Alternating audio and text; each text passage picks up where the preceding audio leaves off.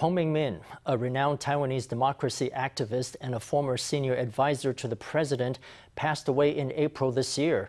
On Sunday, the Chi-Nan Presbyterian Church held a service to remember him.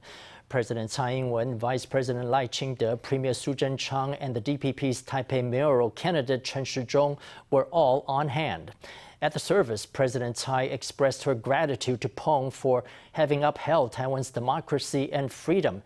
She pointed out that China's recent military pressure on Taiwan made her think of Peng's words that democracy and freedom are Taiwan's greatest assets and also the values that Taiwanese people should unite around and protect.